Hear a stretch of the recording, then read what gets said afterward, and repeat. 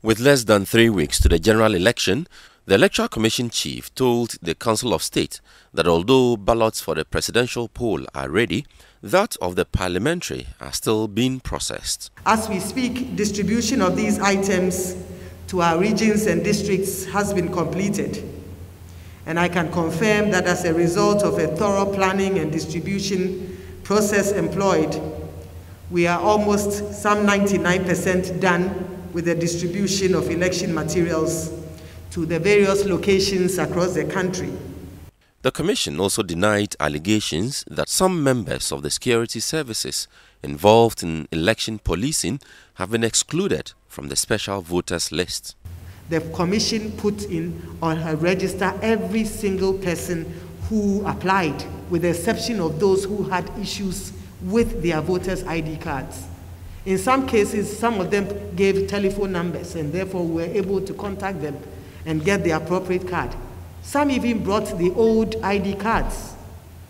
So this information that is being put out is completely false. On the controversial exceptions list, Mensa said the full list will be published on the Commission's website by Monday. The perception and that impression that sections of the society are seeking to promote that the EC has intentionally removed these persons from the register is not true.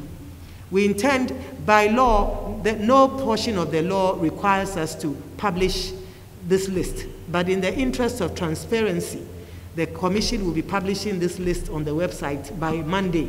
Barring any unforeseen hitches, the Electoral Commission hopes to declare results of the presidential election within 24 hours after the poll.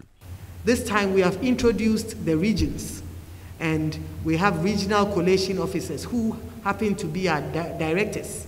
So once they receive the results from the various constituencies, they are also required to collate them on a regional collation sheet and a regional summary sheet and send them within 5 hours to the National Collation Center at the head office.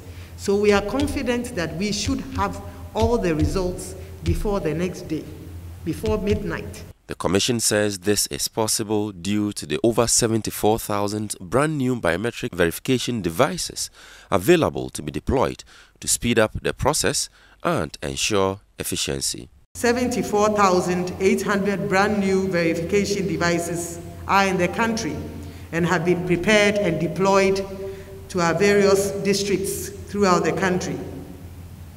Indeed, the devices as we speak are in the police armories, ready, and with the intention is that a few days to the elections, they would then be picked up and distributed to the various polling stations.